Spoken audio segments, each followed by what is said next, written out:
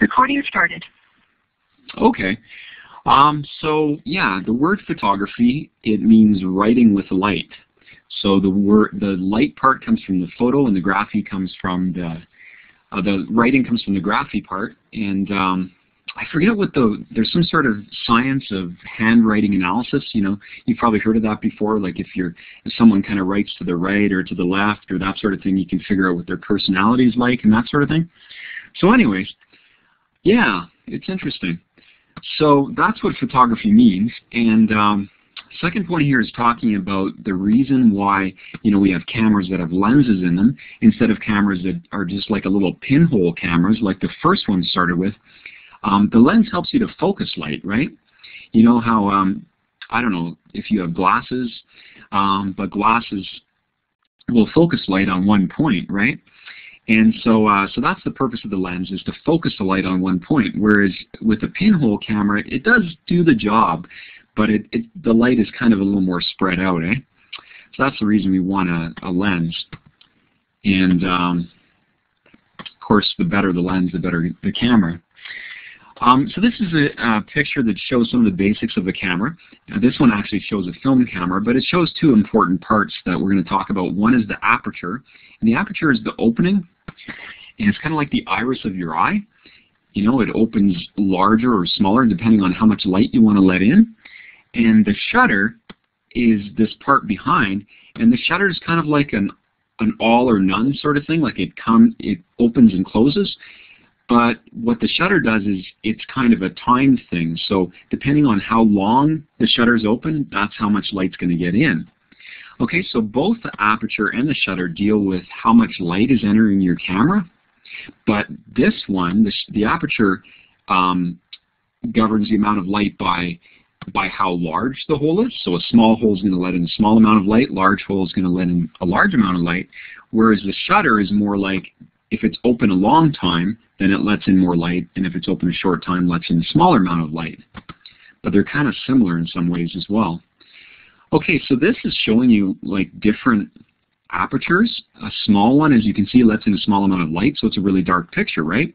Whereas this is a really large aperture, and so you get a really bright picture. Okay, so here's something. So how would you say, like, both the aperture and the shutter have a job in common? Can you think of what their job would be that's in common?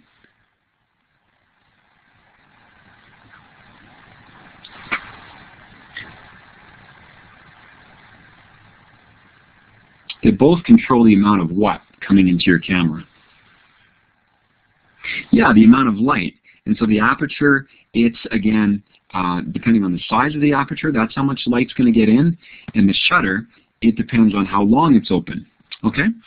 So if we were saying the aperture controls what would you say it controls, just even looking at these pictures?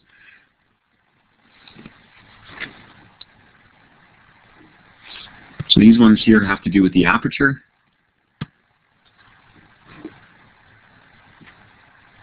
Okay, brightness. But as well, what I was kind of also wanting to get at was just they control the size of the opening. Okay? Okay, so, but you're right, it's going to determine how bright the picture is going to be, for sure. Okay, this next part here says the part of the camera that controls how long light enters the camera. Do you remember what that is again?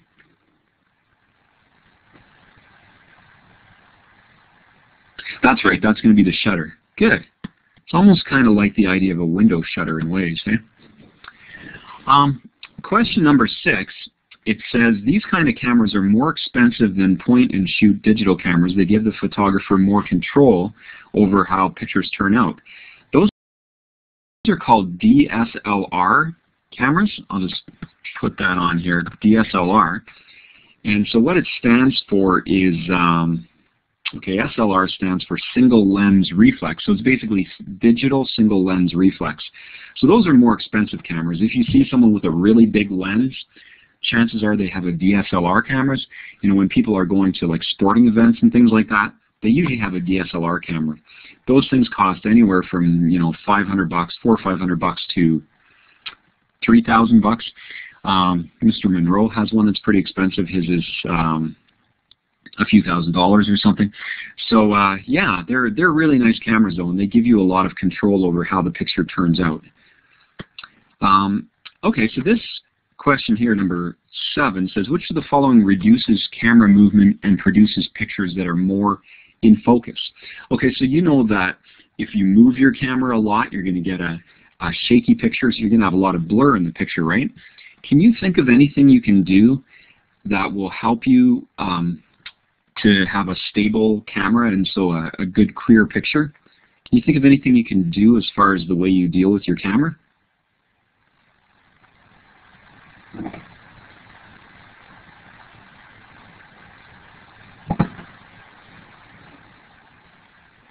There's kind of ways that you can stabilize your camera. Can you think of a way of stabilizing it?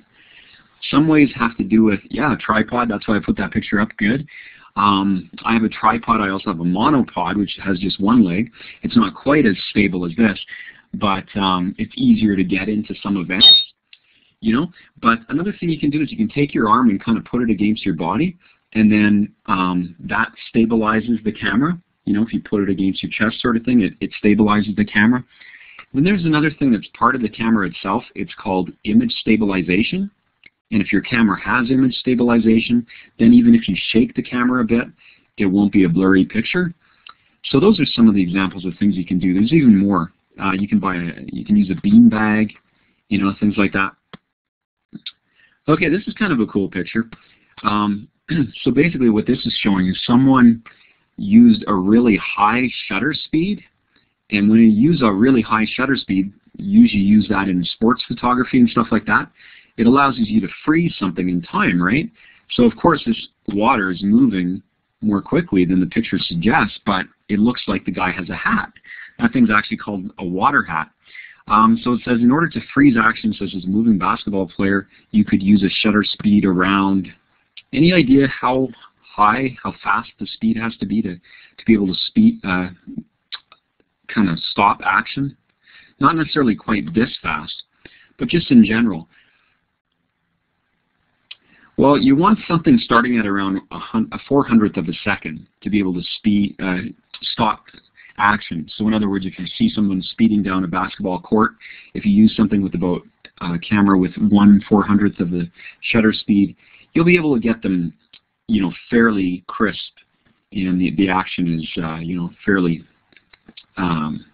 stopped, you could say, because of that high shutter speed. Okay. So then the next one here says, on a bright day, which of the following ISO settings tend to produce a picture that is clear and focused? Okay, so you have this setting on your camera. If you put it in automatic mode, then it's going to put the ISO into the correct mode for you. But again, if you're using this like DSLR camera, you might want to control the ISO speed. And even, you know, even if you don't have a DSLR camera, a lot of cameras nowadays allow you to control the ISO speed. So basically on a bright day, you want a low ISO number. Okay, so you want something like, you know, ISO 100 if you're on a bright sunny day, right? But if it's a dim, if you're talking about dim conditions inside the house, then you want a high ISO number, like say 400. Okay, so bright day, low ISO number, low lighting conditions inside the house, high ISO number. Okay, and back in the olden days when most people used film, which some people do of course, but you had to select the film with a certain ISO number. So if you knew that you were going to go to a sporting event and you use, you know, like ISO 800 or 400 or whatever, if you knew you were going to be outside on a bright day, then you select something like ISO 100. Okay? I can't even remember what ISO stands for, but anyways. Okay, so this here is showing us that sometimes you turn your camera sideways, right? Like this, and that's to take like a portrait picture. If you use it the way it normally is, that's for something like a landscape picture. So, okay, so this question is just saying holding a camera in a vertical position is best for, that's going to be a portrait picture, right? All right.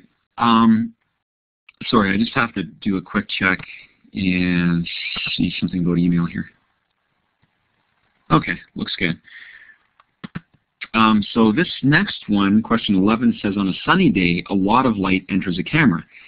So as a result, we should select what kind of an aperture and what kind of shutter. Okay, so what I'm looking for is, do you think it would be a small aperture on a bright sunny day, or do you think it would be a large one?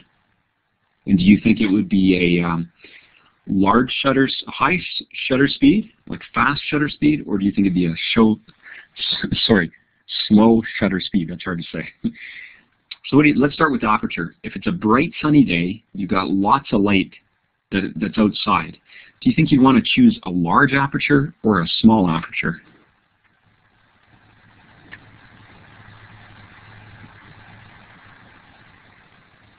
So a large opening or a small opening? That's right. Because it's so bright, you want the light that's coming in to only come through a small hole, because the light that is coming through is really bright. That's right.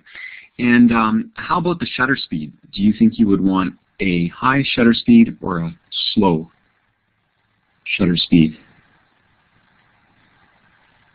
Yep, that's right. You want a high speed, like maybe, I don't know, at least 200 or something like that, because, again, a lot of light's coming in, so you got to make the shutter go quickly. Otherwise, there's going to be too much light coming in. Good stuff. Okay, question 12. A dark picture could result from which of the following? So, do you think a dark picture would be a large aperture or small aperture?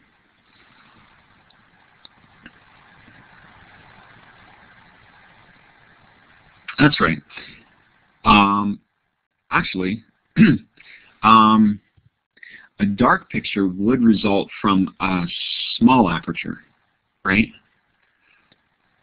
I know that we talked about a small aperture with a sunny day, but that's because if you already have a lot of brightness coming through, then you want the aperture to be small. But if there's not much light coming through, then you want to increase the aperture. You want to make a large hole so you can get all the light that's there to be able to come through. Does that kind of make sense?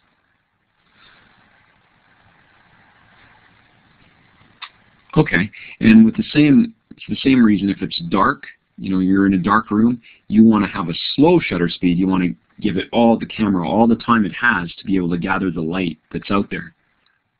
Okay?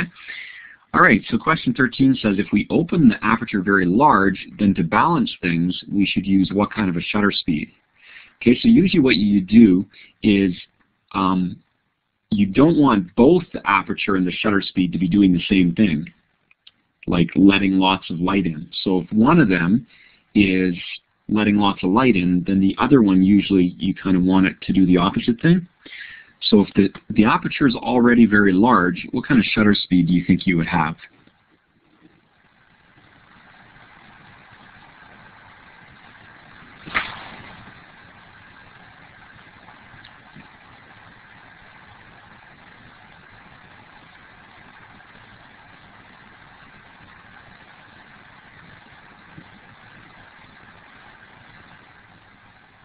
Okay, so the aperture is large, so does that mean we have a lot of light coming in or a little bit of light coming in?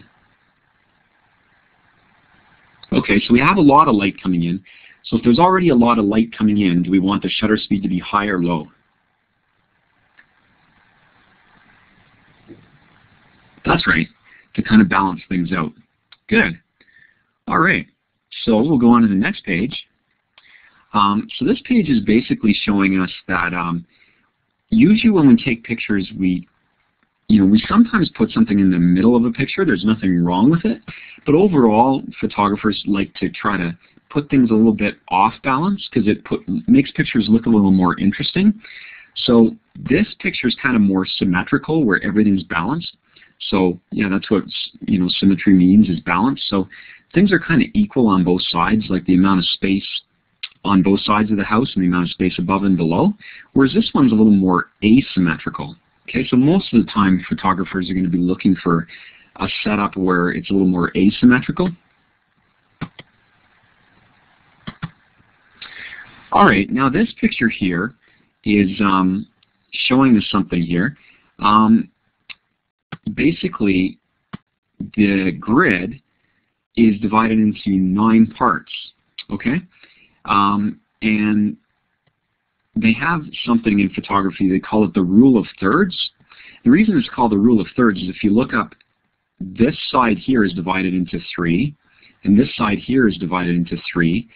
So the eye of the bee is a third the way along this way, and it's also a third the way along this way. So what we tend to do is we tend to put things in one of these places, one of these 4 places, okay, where the lines cross, and that's called the rule of thirds. Okay, so the reason it's called rule of thirds, again, is because it comes from the lines divide into thirds going each way. Okay, so but there's 4 points, and those 4 points are the best places to put the most interesting parts of your picture, because it turns out that your eye is kind of naturally directed towards those places. So if you put that, the most interesting part, you know, like a person's head or their eyes sort of thing, then because your eyes are naturally directed to that part of the screen, then you've put it in exactly the right place, because you want people looking at, you know, a person's eye or something like that, because it's most interesting. Okay, so this question is just saying, you know, why is this wolf well placed? Well, it's well placed because it's following the rule of thirds, because you can see its eye. If we were to divide this into thirds, you know, there's a third there, and there's a third there. So, and you know, here's a third going that way. So his eye is placed in a good place for the rule of thirds. Does that kind of make sense? Okay, good. And of course, not every picture is going to follow that, and it's hard to, you know, in the moment to be able to get pictures just that right, you know, just the proper place for it to be the rule of thirds. Some cameras you can kind of press a button that will put that grid, that rule of thirds grid, and so then it's easier to kind of position people in the right place. The other thing is sometimes when you crop pictures and you crop out, you know, parts of them, you can make them follow the rule of thirds after you've taken the picture, sort of thing. Okay, so that's a good thing as well. Whoa. Sorry about that. Oh, it looks like Mr. Monroe's calling me. Do you mind if I just take it real quick, and then do you want to get a drink just while I take his call? Is that okay? Okay, I'll be right back.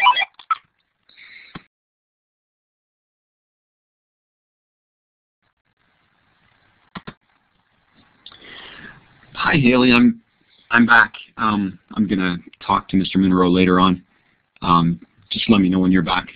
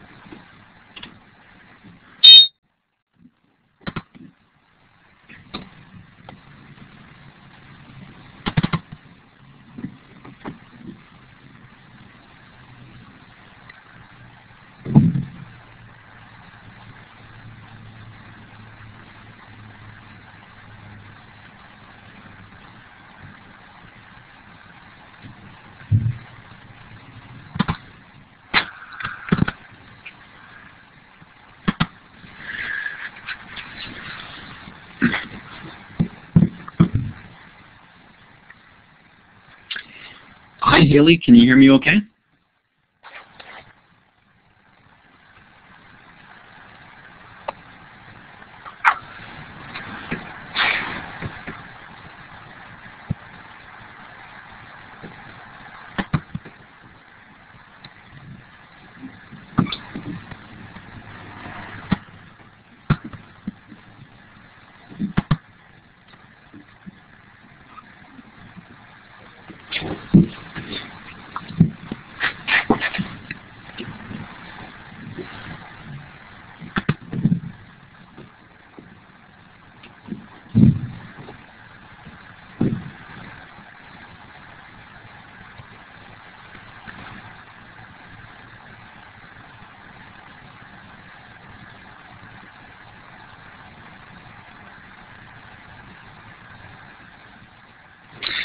Okay, good stuff. So, all right, we'll just talk a little bit about this picture here. The purpose of this picture is just to show when you have something like this branch that's here, it kind of produces a bit of a frame for the picture. And so we call this framing whenever you have something that's kind of like, you know, you're looking through whatever the outside thing is. And a lot of times you have something on both sides. Like I've seen people take pictures through rocks where the rocks were kind of like a frame and the person on the other side was, you know, the thing being photographed. So that's what we're talking about when we're talking about framing. Just basically using things on the outside edge to kind of make it more interesting. And it just kind of is like the frame of a picture, right? Okay. All right. So this picture is showing us kind of a different idea. When we're talking about pictures, landscape pictures, the things at the front of the picture are called foreground elements, and the things that are far away are called background elements. And what's good to do when you're taking a landscape picture, which is, you know, basically taking a picture of something far away, what's good to do is to have some parts of the foreground as well as the background. Like if you didn't have any of these rocks, you just had the water, this picture might not look quite so interesting, right? But when you include some foreground elements and the background elements, it does two things. First, it makes the picture a little more interesting, but as well, it gives you a sense of how far away it is. Because it includes both the foreground and the background elements, your eye kind of compares the two. Okay?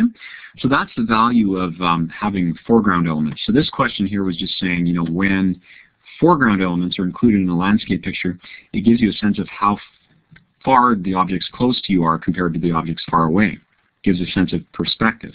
Okay? Does that kind of make sense?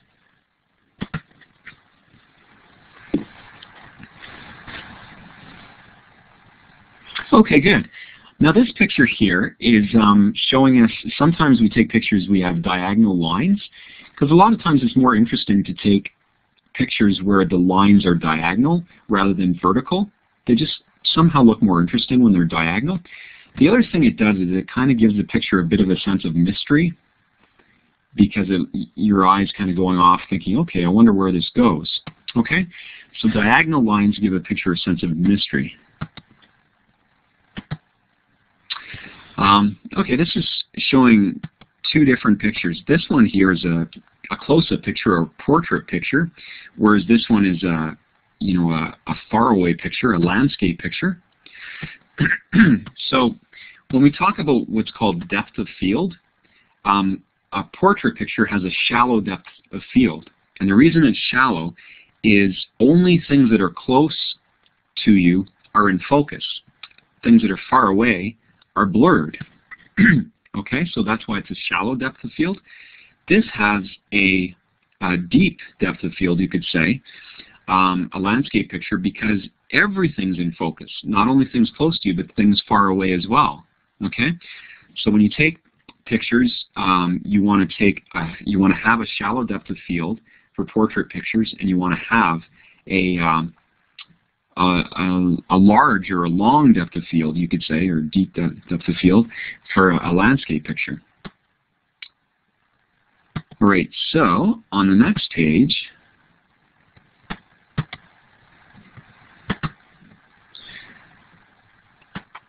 says here, a zoom lens is valuable for a few types of pictures. Can you think of some pictures that people might use zoom lenses for?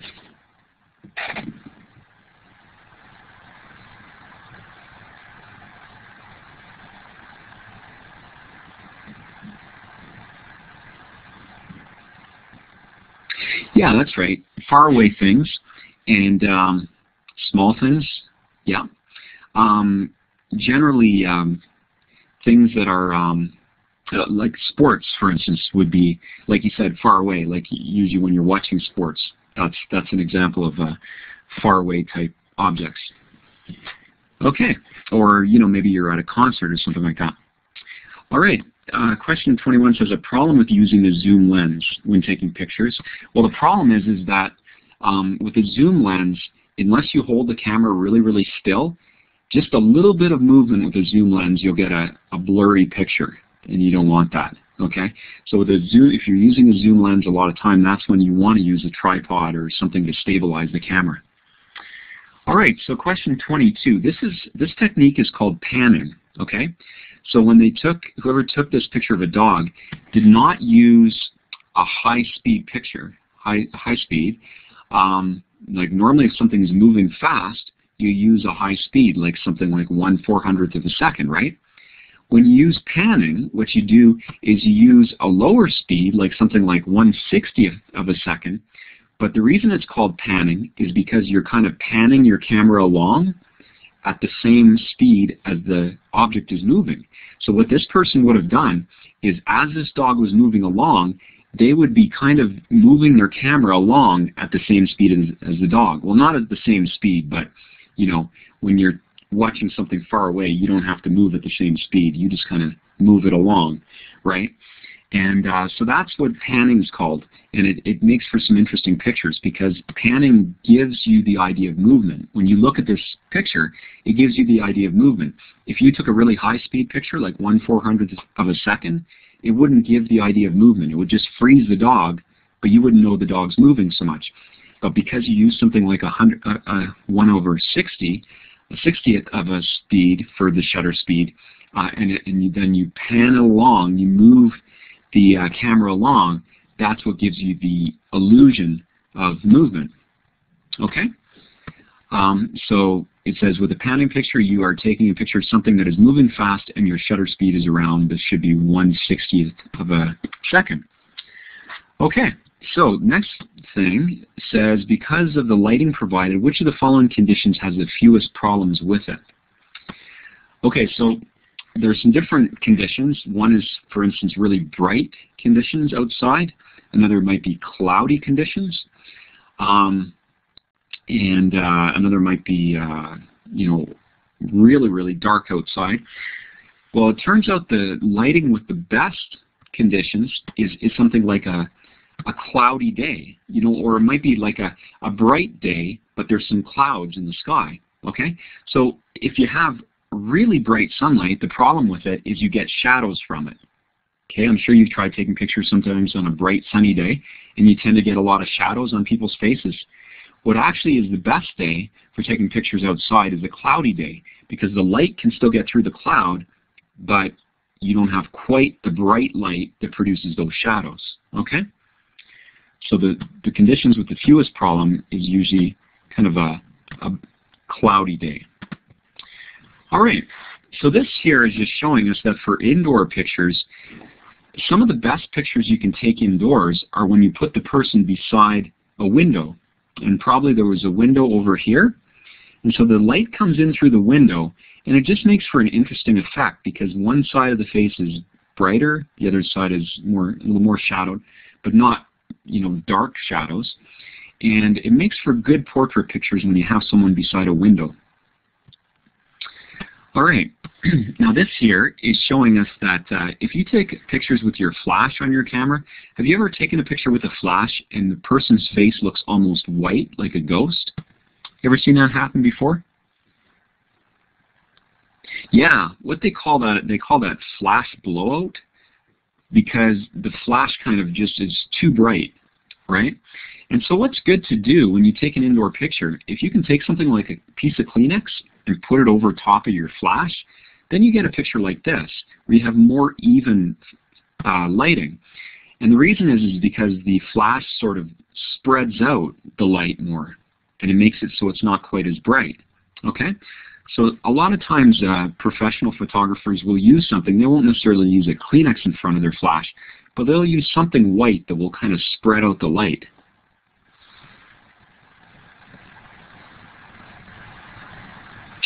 Well, hey Samantha, how's it going?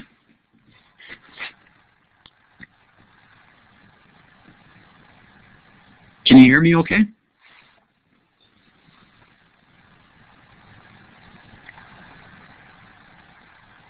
Are you able to type in the box there?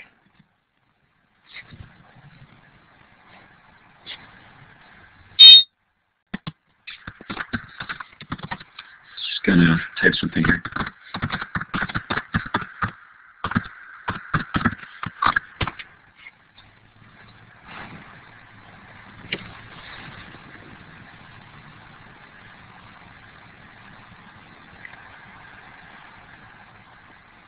Okay, good stuff. Hey, Samantha, we started at 2 o'clock actually, so we're actually pretty close to being done this session. Hey, thanks for coming though anyways, and I will make up a recording of it, so once we're done, I'll just send you the recording and you can click on the link and you'll be able to see the whole thing we went over. Okay? But if you have any questions based on the recording, please feel free to email me, or you know, we could do a little bit in another session as well if you like. Okay?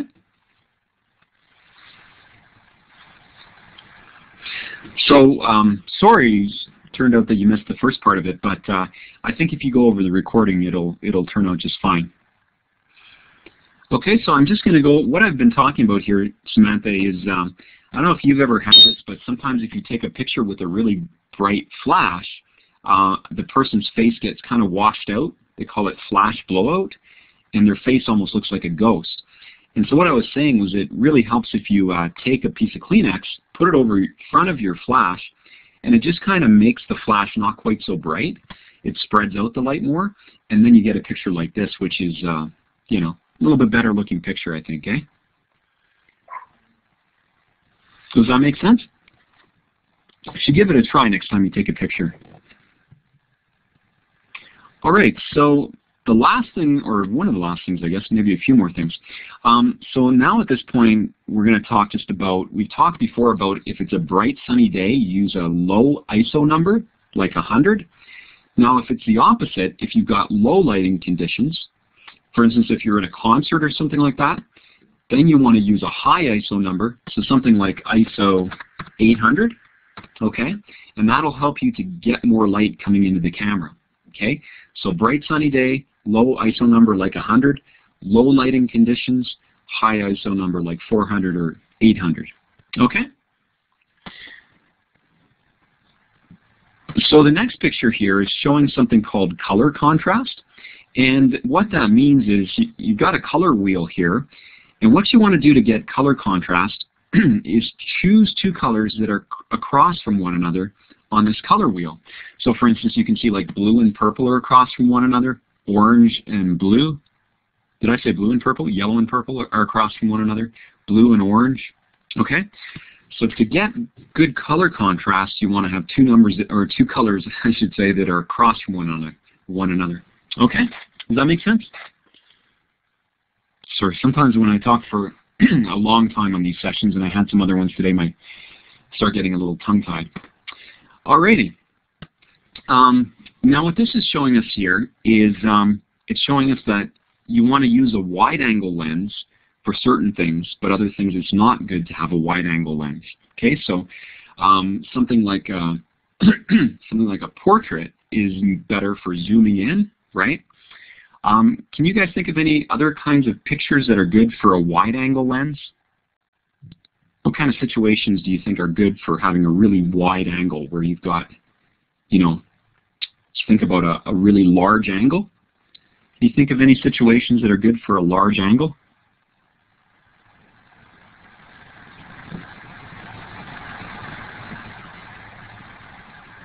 Okay. Something like a landscape picture. would be a large angle. A group picture where you have a number of people in it, like a class picture or something like that. Okay, so I would say like landscape. This would be like a cityscape picture, you could call it. You know, where you're taking an area of the city. So landscape, cityscape, and group pictures are all pretty good for having a wide-angle lens. Okay. So guess what? We're actually at the end now, and so I guess we'll wrap it up at this point. And again, Samantha, please check out the recording, and I'll send that to both you guys later on, okay? And let me know if you have any questions.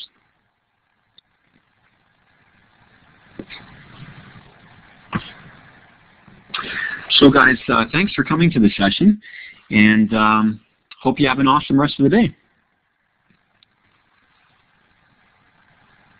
Okay, well, take care and God bless.